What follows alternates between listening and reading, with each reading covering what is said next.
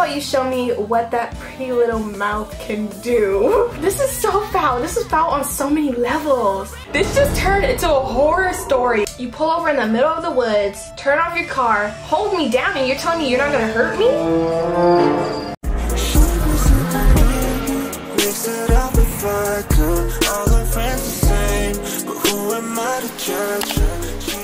Hi guys, hi, welcome back to my channel. Welcome to if you're new.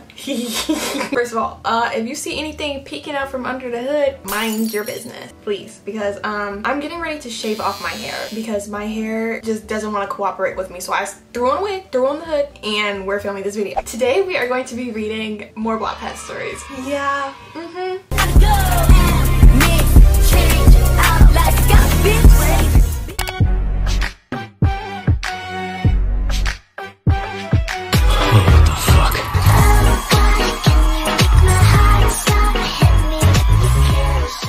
The first story that we have is called Drive, and it's a Gojo fanfiction. I felt a gentle hand gently massaging my hair. I quietly groaned as their hand moved down to my shoulders. You will be mine, Miss YN. Okay, we have to think of a name. What's good with Gojo? What's a moanable name? We're gonna do Mia. You will be mine, Mia. I sat up and I looked around. I ran my fingers through my hair. It was just a dream. If I touch my hair throughout the video a lot, I apologize. I sighed and looked at the clock. 8 a.m.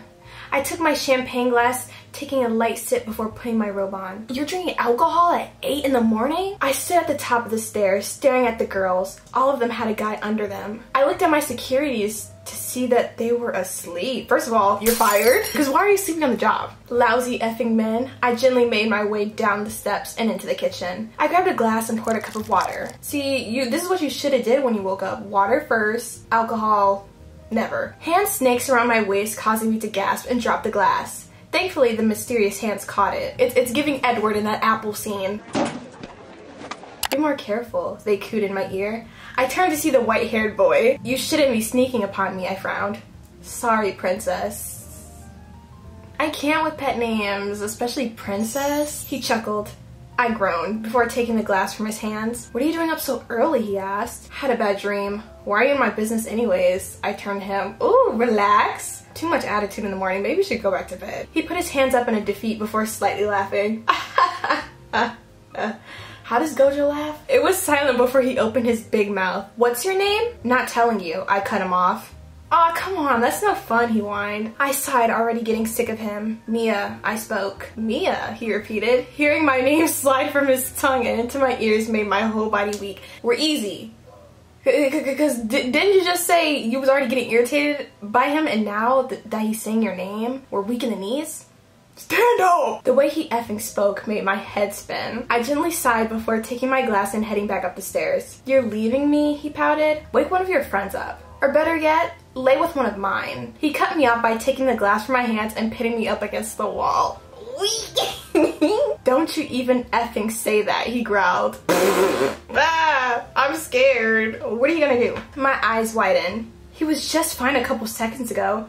Why the F is he so defensive? He used his thumb to gently swish it against my bottom lip.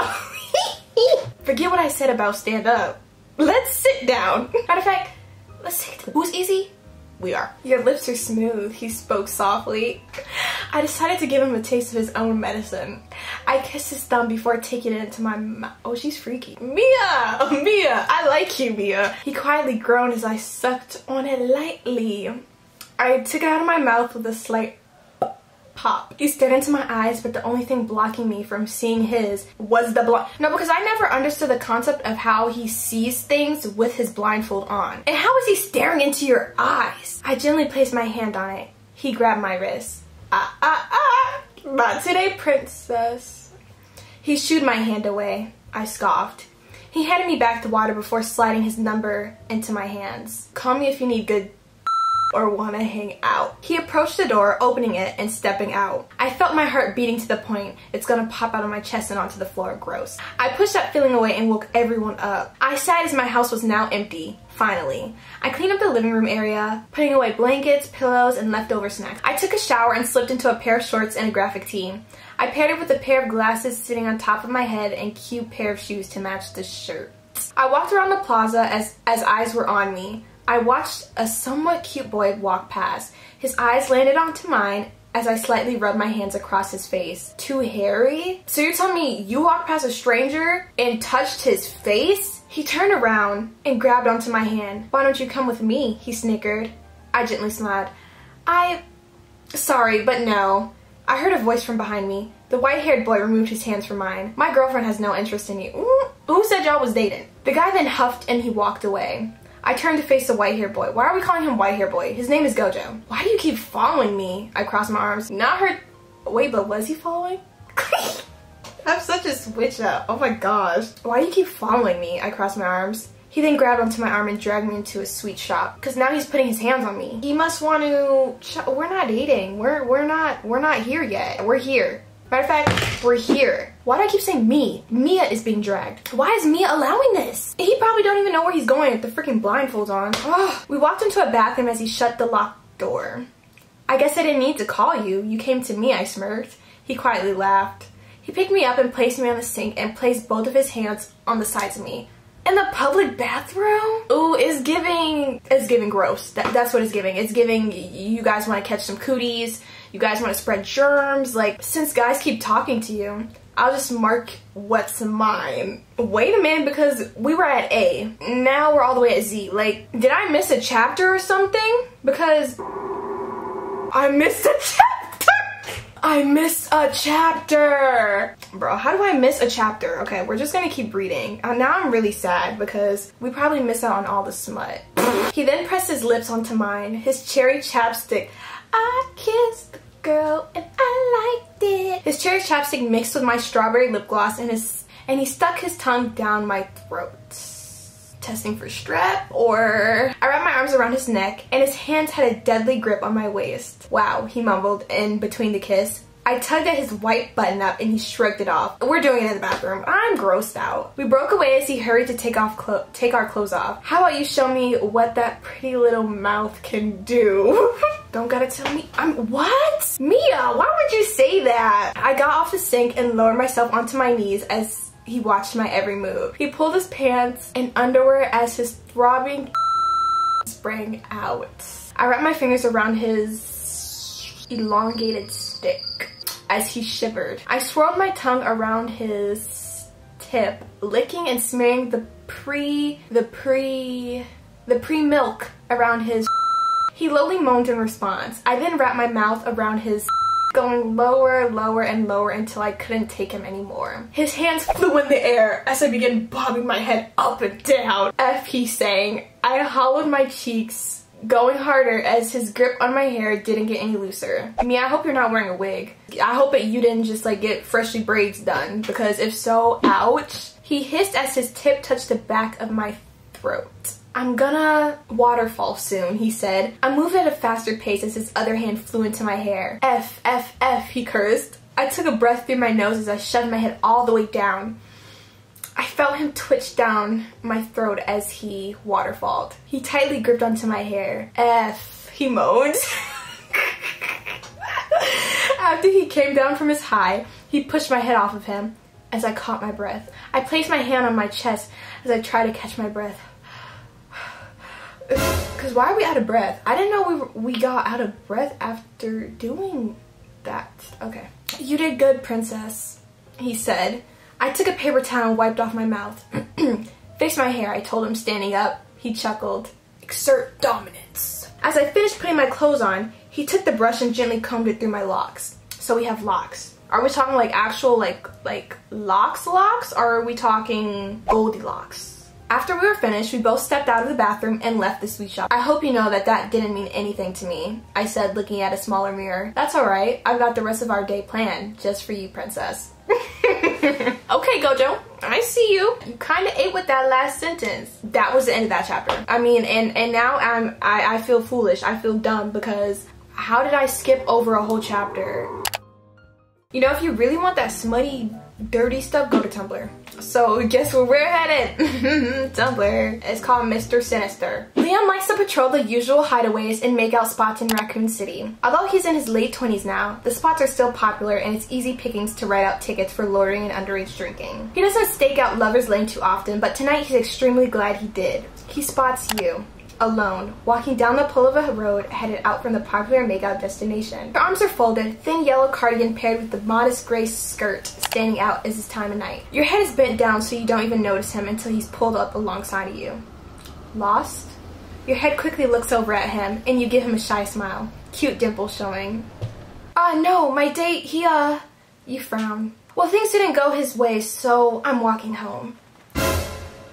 Let's just say if you had a date and it didn't go well and you're walking home at night, please call someone. In this day and age, stay safe, guys. Leon's eyes rake across your body.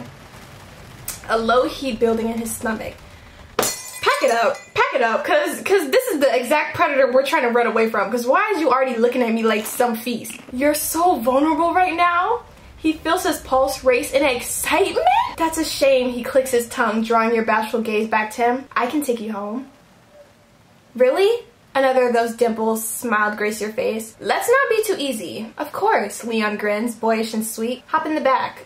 Back of what? He got a car? You climb into the back of the squad car. Leon's eyes watch as you tug your skirt back down from your thighs as you adjust in your seat. He wants to sink his teeth into them. Into what? The thighs? Leave them bruised before burning his face in your... You sigh in relief and catch his gaze in the rearview mirror. I really appreciate it, Officer Kennedy. How do we know his name? Well, I guess like Leon is like really known, right, in the plot of Resident Evil. And first of all, why are you hopping into the back freaking seat? I mean, I guess it's like easier to stab the neck, but like, because at least if you're in the front, if you're in the passenger, you could just like steer the wheel or like punch him in the... You know what I'm saying? Like, why are we in the backseat? It's no problem, sweetheart. You give him your address and he nods as he pulls back onto the road. A few minutes pass by as you gaze out the window, watching the trees pass by like dark shadows on the glass. So you and your boyfriend, huh? Leon asked, drumming his finger on the steering wheel. The anticipation is building inside him. You look away from the scenery, brow furrowed as you look at the back of his head. Yeah, him. You trail off, feeling embarrassed. You shuffle in your seat and tug on your skirt. He didn't hurt you, did he? Leon's sharp voice cut in. Not you trying to act tough now. You was just thinking about sinking your teeth into her thighs. It's gonna take more effort, because there's no way we're gonna be that easy. Watch me be easy. Oh, no. Your eyes widen with surprise. He just wanted to go further than I was comfortable with. Your voice trails off as you bite your lip. Leon watches in the mirror. He loves the look on your face. Uncomfortable and unsure. Leon is giving pervert. Leon is giving creep. Boys can be very hot-headed, especially when they're with a pretty girl. And you're a very pretty girl. That's creepy. Imagine you're in the Uber, you're in a Lyft, and someone says that to you. Boys can be very hot-headed, especially when they're with a pretty girl. And you're a very pretty girl. Cause stop the car, let me out. Because if Uber or Lyft driver said, cause I would be scared. He spoke, voice still tinged with a dark edge. You feel your cheeks warm, eyes catching his shyly. I guess. No, he shook his head. I won't have any of that. Say thank you, Officer Kennedy. Oh, he's dominant. He's dominant. Thank you, Officer Kennedy. You stammer out, wide-eyed at his tone. Leon gives you a lazy smile. Good girl. We thank people who give us compliments, sweetheart. Why is this giving 60-year-old man? He doesn't even sound like he's in his early 20s. But the praise? We love to praise. We love to praise. Okay, you feel a low pulse of arousal at his words. Thank you. His smile widens. Anytime. I bet you're just the sweetest thing. No wonder why your boy pushed his luck. I bet you're still a virgin. At this point, I'm shaking in my boots. I'm shaking in my boots because why are you talking to me like this? This is not cute. This is giving creep. This is not giving the young, hip, 20-year-old Leon. I bet you're still a virgin. This is creepy. This is creepy. You press your palms to your face, shielding your embarrassment. That isn't appropriate to... I'm getting tired of both of them. I'm getting tired of both of these characters. Leon laughs.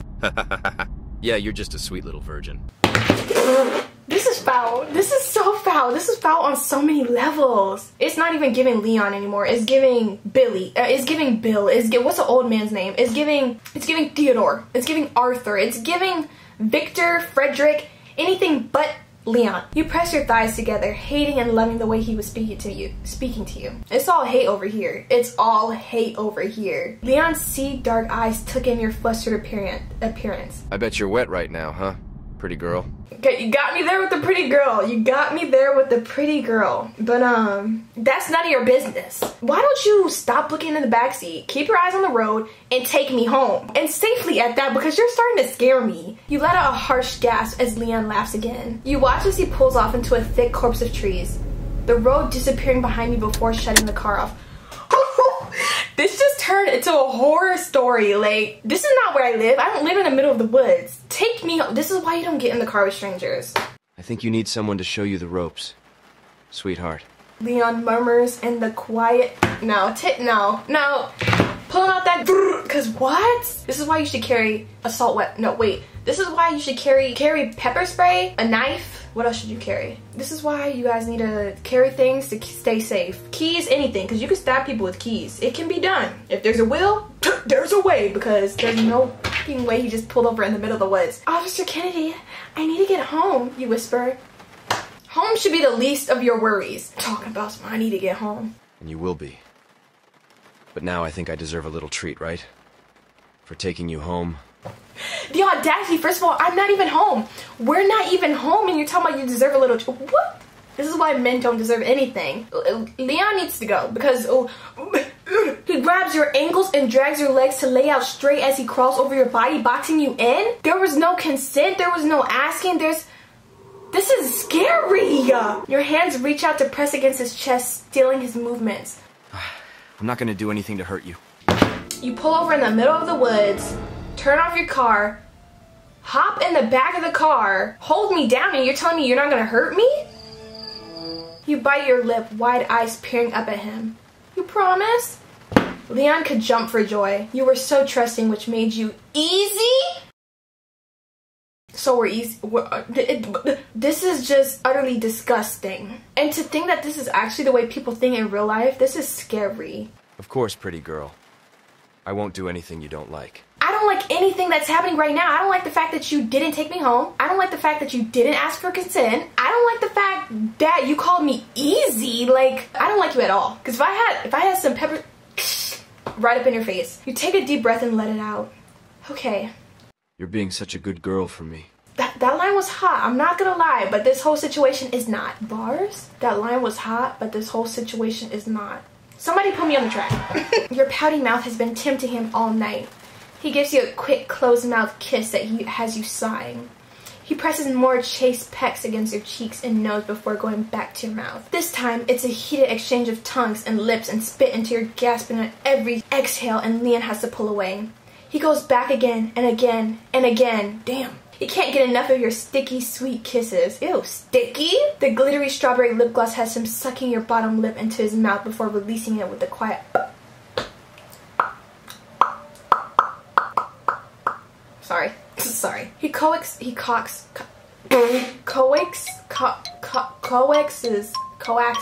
Bro, this word, I never can say it right. Coax you? I'm gonna put it right here. He does that to open your mouth wider and pulls away to slip his thumb between your lips. That is such a hot move. I'm sorry. Every time I hear about anything, the finger and the lips, I'm gone. You got me. That move is an instant waterfall. Ooh. You slowly sucked on the digit? So we're calling these digits now? Okay, I guess. You slowly suck on the digit, and that, along with your blitz out expression, his elongated stick is jumping. He pulls his thumb away, only to smear it along your red, swollen lips. You have a pretty mouth. Wow. He presses his thumb back in. I want your mouth stretched out around my cock. Okay, I'm not even gonna lie, he has a way with words. Does that mean that we're gonna excuse every past action that's happened tonight? No. No, of course not. No. My camera's about to die. You moan and suck on his thumb harder, thighs twitching and rubbing together. Your skirt gets rucked up from all the movement until Leon can see the light blue underwear covering your area. His eyes darken. I bet you're soaked down there. Huh, sweetheart. That's crazy. You whine as he pulls his thumb away. I've never went this far. I don't know what to do. Leon feels lucky. Bro, we're letting this raunchy 6-year-old man take the first? Leon feels lucky, like he won the lottery the moment he saw you alone. He tries to rein in his excitement and take it slow. He moves back to kissing you, thrusting his tongue into your hot, pliant mouth. You tentatively suck on his tongue and he presses his hips down onto yours, grinding the hard line of his elongated stick on your area. I'm gonna make you feel so good, pretty girl. I don't like the pretty girl. Okay, I did at first, but now I'm just like, enough. He manages to pull himself away from your lips and moves down to your thighs. He presses a few soft kisses into each thigh before latching onto the left and sinking his teeth into it. You give a sharp cry at the sting, but feel dizzy with how much you liked it. You're such a good girl. He mumbles into the bite, eyes never leaving your face. I'm gonna do the other side now, okay? And before you can even nod, he's pressing his teeth into your right thigh, biting down a little harder than before. Your head falls back against the door with a low moan. I knew you'd like that. You're such a f***ing slut. Who? Me? Count your freaking days, Leon. I'm gonna do a part 2, but since my camera's dying, we're gonna have to stop it here for tonight. I hope you guys enjoyed. Thank you for watching. I'm sticking to Tumblr now. Next time we do fanfiction, we're just gonna hop straight into Tumblr. Yeah, also, I'm sorry if I was like all over the place. The monster was really hidden tonight, and I got a lot of energy, so I don't know what I'm about to do. Thank you guys so much for watching this video, and I will see you guys in the next one. Bye!